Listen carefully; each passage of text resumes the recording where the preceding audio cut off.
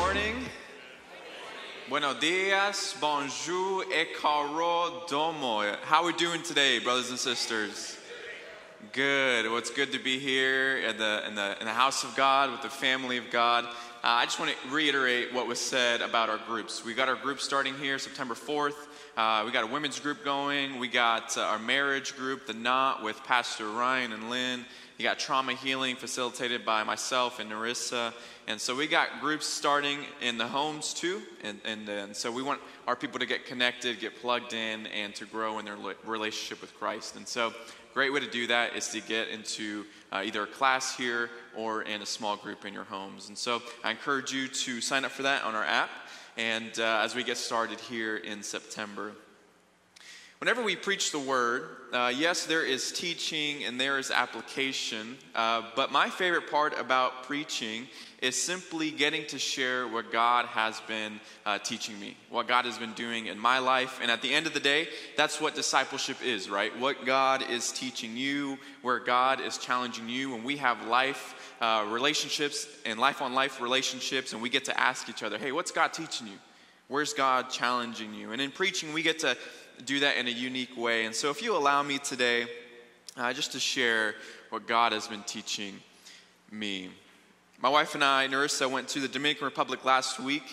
We were gone last weekend visiting a ministry called La Foi, which means faith in action.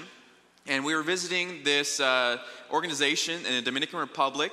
It's actually, the directors of La Foi actually come here to Ben Davis Christian Church. Their names are Lisa and Wilbert Romaine. Maybe you've had the chance to hear their story and hear how God has moved in their lives. And so we were down there last week hearing about their ministry that predominantly serves Haitian refugees that are living in the Dominican Republic.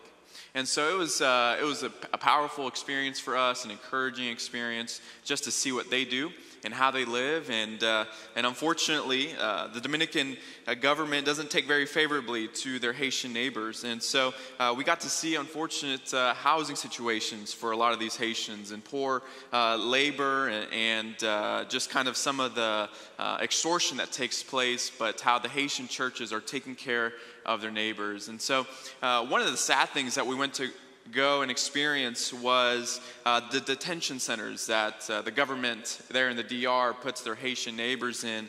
Not much hygiene or food and drink. But there you have pastors, Haitian pastors, going and ministering to their brothers and sisters. And so that was helpful to see as well, but also heartbreaking. But let me share with you one of my favorite moments from the trip this past week as we visited La Foi and their Haitian churches and pastors. Last Sunday was a 16th anniversary of one of the churches there, and that place was packed full. We're under a tin roof. There's like 200 people in here, and I don't think I've sweat that much in a long time. We're sweating, the person next to me sweating, and we're just worshiping the Lord together. But I'd love to share in their joy together with us this morning. If you would turn your eyes to the screen and kind of see their celebration.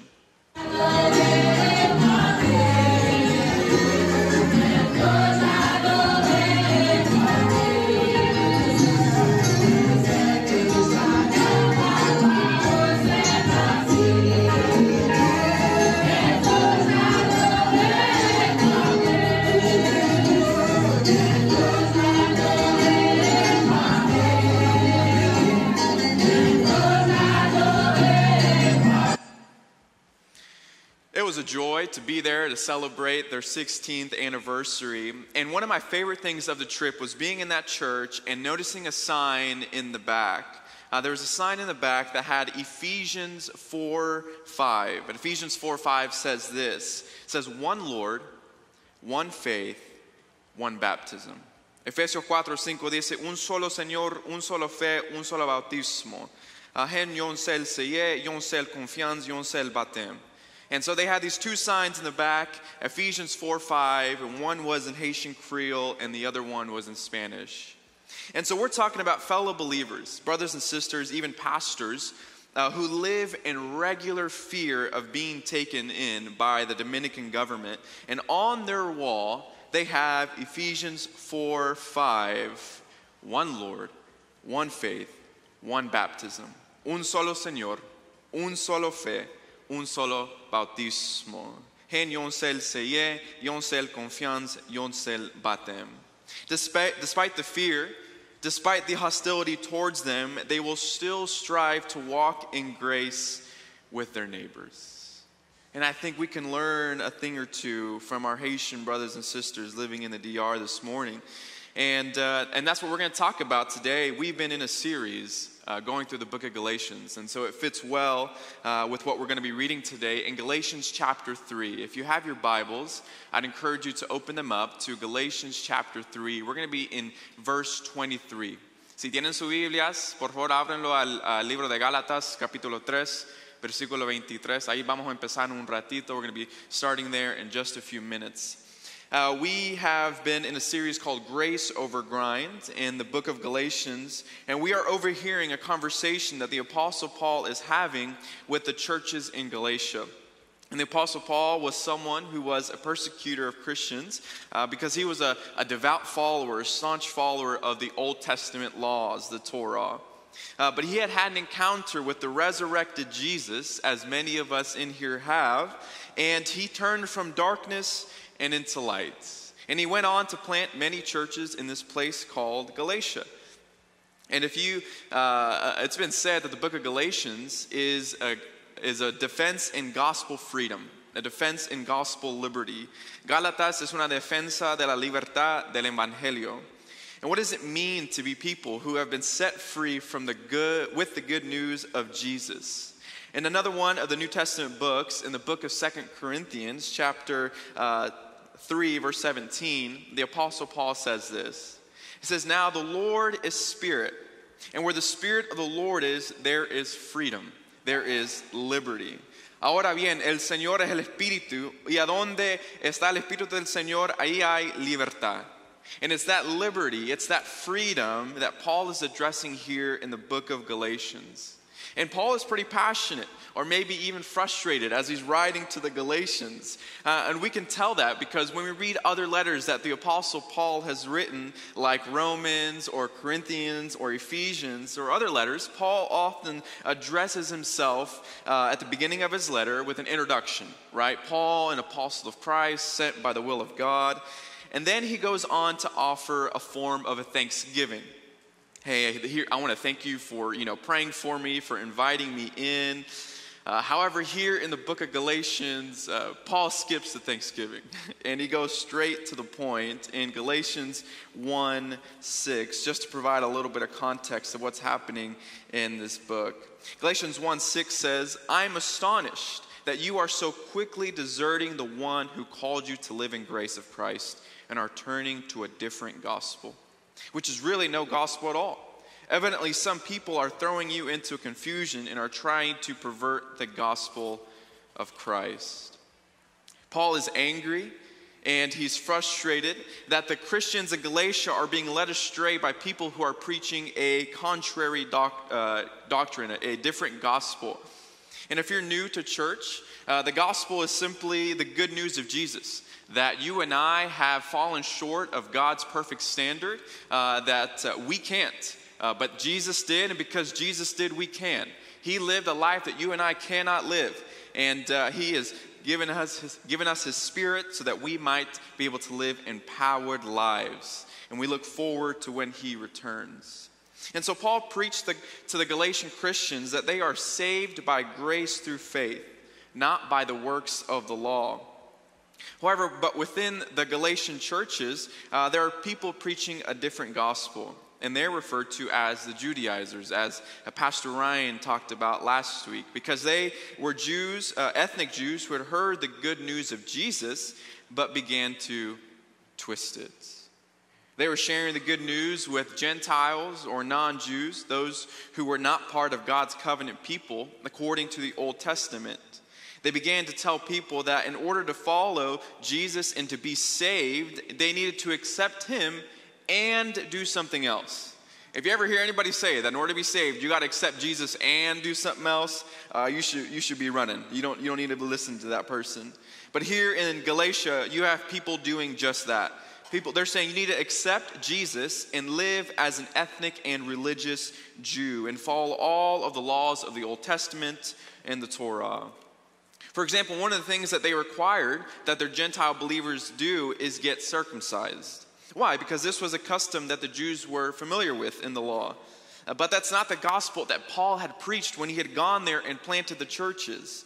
No, in Ephesians 2, verse 8 through 9, Paul says, "For it is by grace you have been saved, not through faith, and this is not from yourselves, it is the gift of God, not by works, so that no one can boast."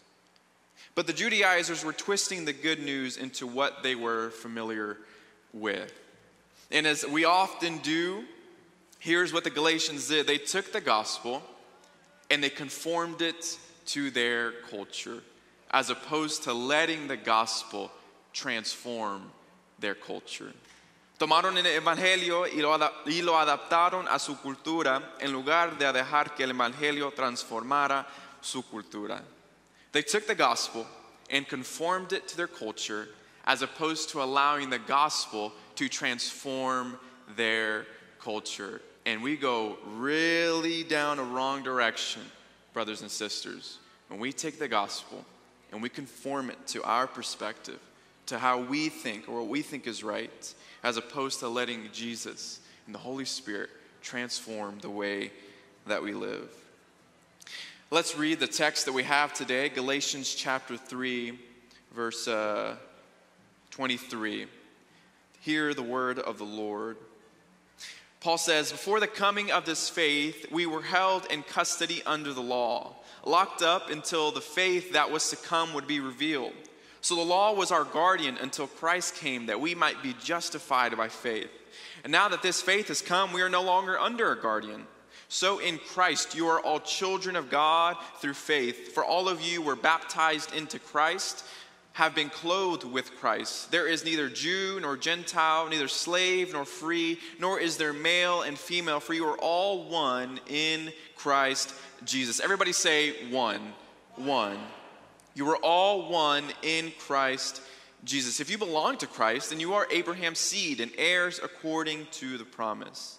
What I'm saying is that as long as an heir is underage, he is no different from a slave, although he owns the whole estate. The heir is subject to guardians and trustees until the time set by his father. So also when we were underage, we were in slavery under the elemental spiritual forces of the world.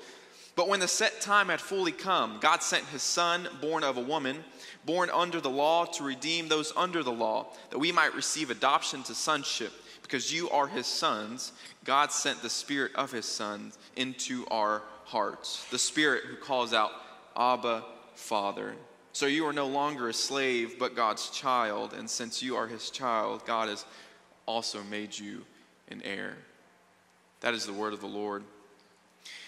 Pray with me this morning. Lord, we thank you for your word. We just ask, Holy Spirit, that you come into this space. You come into our people. If there's people in here this morning right now who are struggling, meet them right now. Have a word for them today. And we are grateful, Father, that we are no longer slaves bound to this world, but, Lord, that you have made us children, and into children also heirs. And we thank you, Jesus. Amen. Let me give you two illustrations of what Paul is saying here in the first few verses of our text. Maybe you're a parent in the room and you have kids right now who are getting their license. And you know there's before you get your license, you got to get something first. What's that thing called you get before your license? A permit, yeah. So you get a permit, and a permit allows you to drive, but not completely, right? In order to drive legally, you have to have someone with a license, someone older, driving with you in the passenger seat until you're able to take a driving license test, and then you're able to get the license and then drive on your own. Recently, this week, I saw a post from a family in our church who had a kid who just learned to ride their bike. And if you're teaching your kid how to ride a bike, you usually start off with training wheels, right? Up until the point until they get confidence enough to ride the bike on their own and no longer need to ride with training wheels. And here in verses 23 to 25, it's pretty much what Paul is saying and how he is describing the Old Testament law. Verse 23, Paul says, before the coming of this faith, we were held in custody under the law, locked up until the faith was to come, would be revealed. So the law was our guardian, our permit, our training wheels, until Christ came that we might be justified by faith. Now that this faith has come, we are no longer under a guardian, under a permit, under training wheels. The word that Paul uses to describe the law is guardian or tutor. And during the time in which Paul is writing, a guardian was usually someone, a slave, who took care of a child up until the point that that child could take care of themselves. A guardian would take care of the kid, and the kid would eventually grow up to the point where they no longer needed a tutor or a guardian. And so Paul is saying that the laws of the Old Testament were never meant to be the way by which peace would be gained, the way in which the enemy would be destroyed, the way in which God would restore his people, and the way in which we would find life and life to the fullest. The law, Paul says, was meant to guide us, to point us, to lead us to the one who would fulfill the law, which is Jesus. And so Paul is saying, hey, you don't need to live according to the way that we used to live, because Christ has come and he has fulfilled the law. You've heard me say it before that reading the Bible is a cross-cultural exercise. Leer la Biblia es un ejercicio transcultural. We're engaging with the text that was not written to us or by us, but for us. And in verses 23 to 25, we see a display of someone who has gone through a spiritual transformation and has had an encounter with Jesus and has allowed the gospel to transform their culture. If there was anyone in the New Testament who loved the Old Testament law, the Torah, it was Paul. In the book of Philippians, chapter 3, Paul says this. He says, though I myself have reasons for such confidence, if someone else thinks they have reasons to put confidence in the flesh, I have more. Paul is boasting in this moment. He says, I was circumcised on the 8th day. I am of the people of Israel, of the tribe of Benjamin, a Hebrew of Hebrew. In regards to law, I was a Pharisee. As for zeal, I persecuted the church. As for righteousness based on the law, faultless. But whatever were gains to me, I now consider loss for the sake of Christ. And what we're experiencing in Galatians chapter 3, verses 23 to 25 is a testimony of someone who has not allowed the gospel to conform to their perspective, but has allowed the gospel to transform their culture. We have someone who says, God, change the way that I view life. Change my perspective. Change the things that I take pride in. Take the things, Lord, that have no business being associated with you, Jesus, and toss them by the wayside. Because I no longer want to live by what I think is right. I no longer want to live according to the law or my flesh, but I want to live by your grace, Jesus. That's what we're seeing here in the first three verses, chapter 3, verse 23 to 25. And that's discipleship, right? That this is the gospel. It's the willingness to invite Jesus into our life and say, Lord, have your way. Have your way in me. And that's exciting because it allows for a lifelong participation of Jesus coming into our lives and tossing things aside that don't need to be there. Him coming into our lives and transforming us from the inside out until we walk in eternity with him, and he continues to shape us and mold us and change the way that we live. Galatians is a defense of gospel freedom, and we are no longer to be chained down by rules or even our sins or the mistakes that we've made, but by the grace of Jesus that brings new life. In other words, Paul is saying that the law was never meant to guide us, was never meant to save us, but to guide us. The law was never meant to save us, but to guide us. La ley estaba destinada a guiarnos, no a salvarnos. However, it's in the next three verses that I want to hone in on and focus on our time this morning, verses 26 to 29. Here's what Paul says. He says, "So in Christ Jesus, you are all children of God through faith. For all of you who were baptized into Christ have clothed yourselves with Christ. There is neither Jew nor Gentile, neither slave nor free, nor is there male and female, for you are all one in Christ Jesus." Everybody say one. We are all one in Christ Jesus. If you belong to Christ, then you are Abraham's seed and heirs according to the promise. What is Paul saying here? Some of his language can be a little confusing if you're unfamiliar with the Bible, but let me explain it a little further. From the beginning of Scripture, brothers and sisters, God laid out a plan, a desire to bring the nations into his covenant, into his promise, into salvation. This is what is known as the Missio Dei, the mission of God. In the first book of the Bible, in the book of Genesis, chapter 17, we see a covenant that God makes with Abraham. He says, "As for me, this is my covenant with you. You will be the father of many nations. No longer will you be called Abram. Your name will be Abraham. For I have made you the father of many nations. I will make you very fruitful.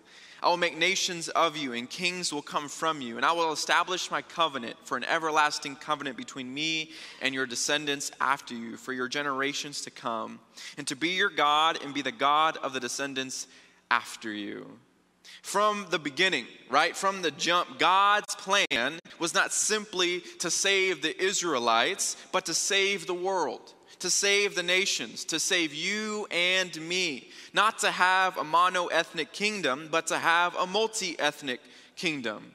What our text is telling us today is that those of us who belong to Christ Jesus, who put our faith in him, get to share in the promises of God, the promise that God made to Abraham, that you and I are now considered children of God, and that we are a part of the family of God. In the Old Testament, one of the signs and ways for entering into the covenant of God was through circumcision, at least for men. It was a sign that you belong to the people of God. However, Christ provided a new sign for men and women to participate in, a symbol, a sacrament, a sign as baptism. Paul in verse 27 says, "For all of you who were baptized in Christ have clothed yourselves with Christ." And so baptism is a new sign of the covenant that we have put our faith in Jesus and repented of our sins and have decided to follow him for the rest of our lives. That we have died to ourselves and we have been raised to new life, and the blood of Christ now washes away our sins, and we are clothed by Jesus, and we are victorious over sin and death. That we're no longer defined by our past. We're no longer defined by the things that we've done wrong, our mistakes, but we are defined by Christ alone. Amen? Notice what Paul says in verse 28. He says, "There is neither Jew nor Gentile, neither slave nor free, nor is there male and female, for you are all one in Christ Jesus." And it's our growing conviction here at Ben Davis Christian Church to be a healthy multi-ethnic church. To borrow the language of Dr. Jamal Williams, to function in church as in heaven.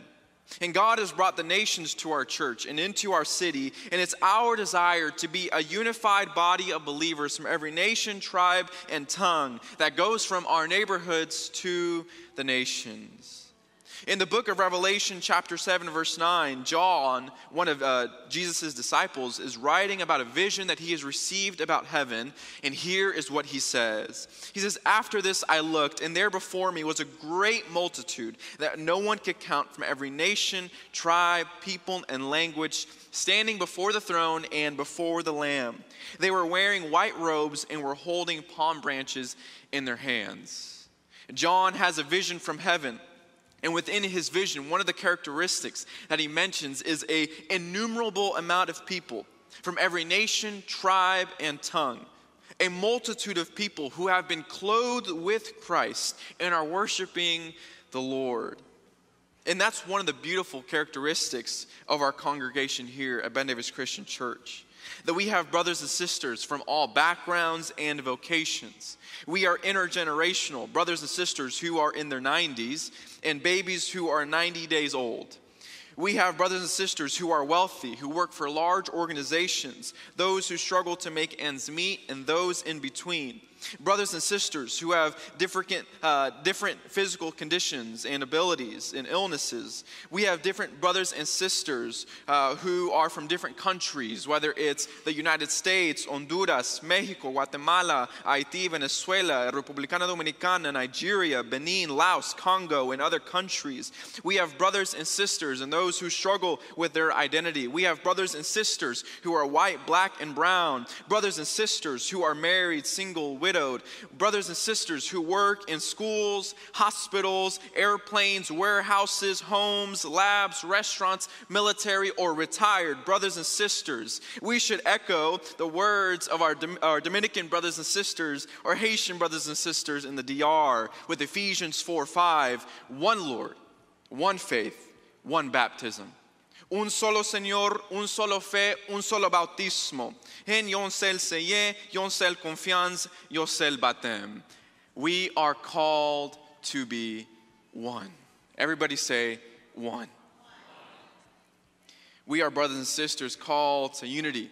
And we have been baptized, we have been saved, both from something and for something. We have been saved from sin and the control of the enemy in our lives and into love for God and love for our neighbor.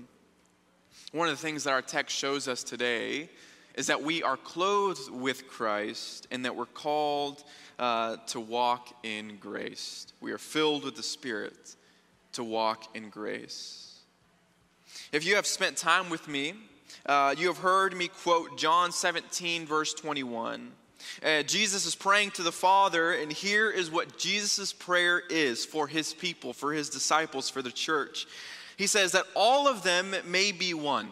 Father, just as you are in me and I am in you, may they also be in us, so that the world may believe that you have sent me.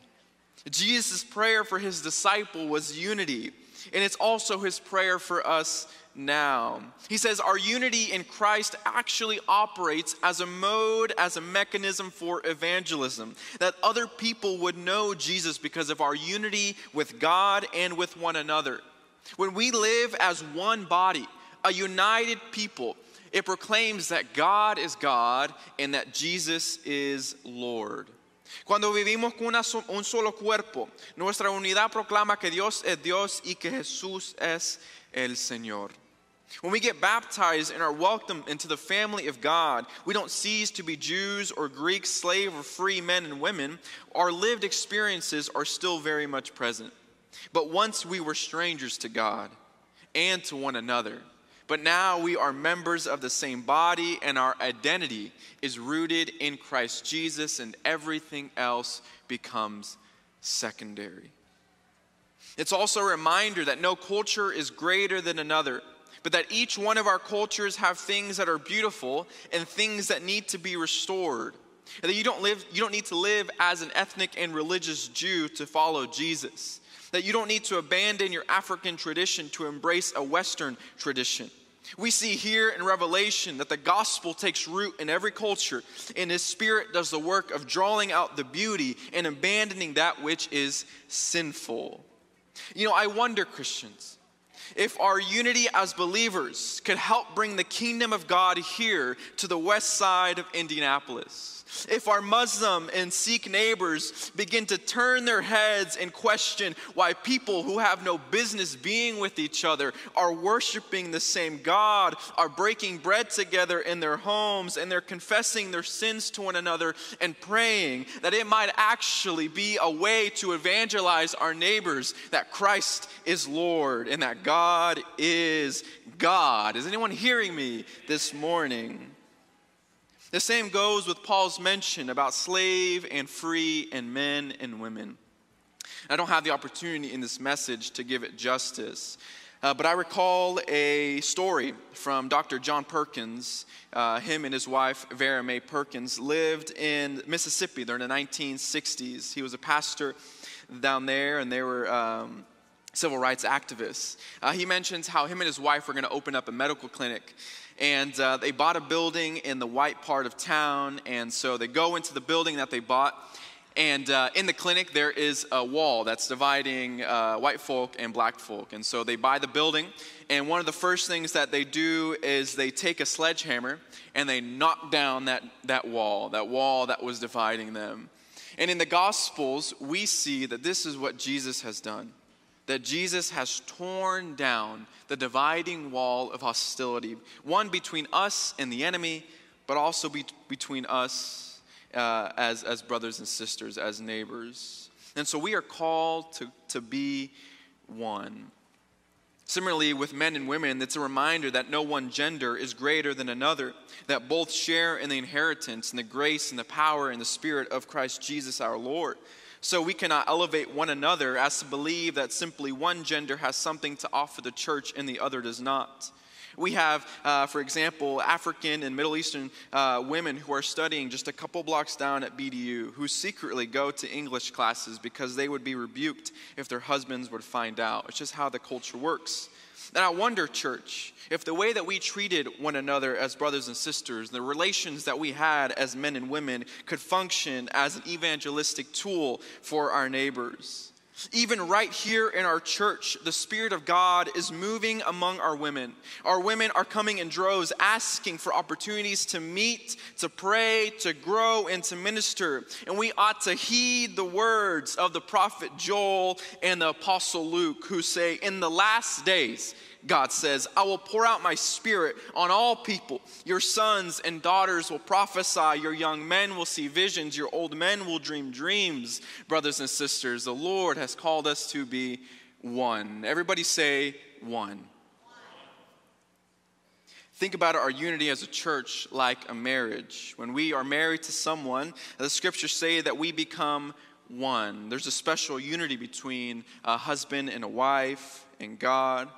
But just because you're married to someone, just because you're one flesh, doesn't mean you get along all the time, or you don't get frustrated with one another, or even that you want to spend time with your partner. All those things need to be intentional to show one another and demonstrate your love for each other. The scriptures say that just as we are one body, we are also one family. And families sometimes don't get along all that well. I like how Pastor Brian Loritz puts it. He says, sometimes we're okay with someone being our brother or sister in Christ, but maybe not so much if they're our brother and sister-in-law. Sometimes that changes the dynamic. We have to wrestle there to believe what we think about someone or even a people group, because we'll be rubbing shoulders with them more. How do we do this practically? How do we live as one body? People who have been saved under Christ Jesus, who are on the same playing field under the grace of Christ. I want to give us 3 ways to do that this morning. The first one is seeing Christ in each other. Seeing Christ in each other. Ver a Cristo en el otro.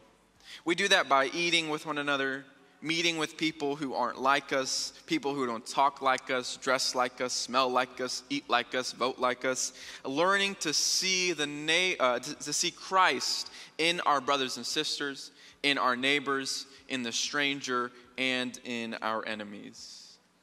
We do that also by carrying each other's burdens, llevando las cargas de cada uno. As a body of believers, we are to rejoice with each other and mourn with one another, to hear when one part of our body is aching, that we give it attention and see what it needs, carrying each other's burdens.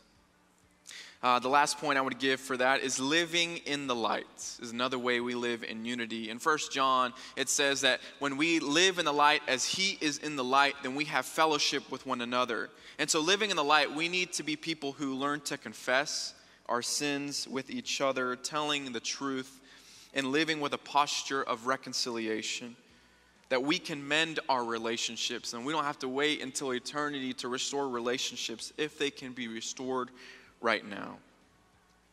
Lastly, the portion of our text in verses 4, 1 through 7, I won't give it too much attention, but it talks about adoption. It says, because you are his sons, God sent the Spirit of his Son into our hearts. The Spirit who calls out, Abba, Father, so you are no longer a slave, but God's child. Since you are God's child, God has made you also an heir. You and I have been clothed with Christ and called to walk in grace, that we are no longer slaves to sin, but children and adopted into the family of God. I heard something that impacted me recently from a pastor named Susie Gomez. She's a pastor out in California, and she mentioned that for a long time she lived her life wanting to hear the words from God, "Well done, good and faithful servant." And that's something beautiful that we should strive to hear, but sometimes it can also lead us to have an older brother mentality. If you're familiar with the story of the prodigal son, where we begin to serve Jesus out of a desire to be loved as opposed to out of a posture of love. And so she mentioned something that really stuck with me. She said she instead, while she wants to hear, "Well done, good and faithful servant," she also wants to hear this: "Welcome home, daughter. Welcome home, son." And I don't know, that did something in me where I was like, sheesh, like God actually just loves me and he loves you. And while he calls us to serve, he has set out good things for us to do, he also wants to call us home. And so I want to speak to someone in here today, maybe someone who hasn't accepted Christ as Lord, that Jesus is talking to you and he wants to say, "Welcome home, daughter. Welcome home, son." And I invite you to put your faith in Christ Jesus today, to get baptized, and you can talk to either Pastor Ryan or I today and understand what that decision looks like for you in your life. But I also want to talk to those of us who've been baptized in Christ Jesus. Is there anybody in here who's grown up in a Catholic background? Yeah, when you grow up in a Catholic background, when you go into a Catholic church, there is a basin of water. And before you walk in, you go and touch the water. And the water is meant to remind you of your baptism. It's to remind you of your baptism, that it's not the last step in your Christian journey, right? But it's your first step. And you're reminded of the waters that washed you clean, the blood of Christ Jesus. And so, brothers and sisters, I invite us today to remember our baptisms, that we might drip the water of our baptisms into our everyday life and seek to live with one another, people who are clothed with Christ and are called to live in grace. Pray with me. Lord, we love you and we are grateful for you. I pray, Holy Spirit, that you move in our lives. Lord, that right now you are in the work of restoring marriages. You are in the work of bringing people to a knowledge of you. You are bringing people into an understanding of the purpose that you've made for them. People who are lost, people who are hurting. And Holy Spirit, we pray that the body of Christ, not just here at Ben Davis, Lord, but the church in general, Lord, that we might learn to hear what you have said, that you have called us to be one, and that your grace is for all, Lord. And so you call us to live in light of that grace. Lead us, Lord Jesus. Amen.